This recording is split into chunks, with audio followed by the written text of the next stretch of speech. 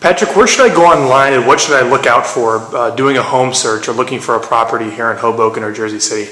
Well, it's an interesting question. Hudson County itself has a Hudson County multiple listing service, which is where all the agents put all their homes on market for sale for the rest of the public to be able to see. Unfortunately, Hudson County does not have a public page. The best thing for you to do is make sure you interview a couple agents and find the right agent for you to actually help you find that home.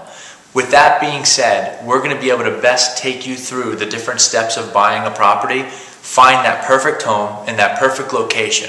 But then really more to that here in the state of New Jersey.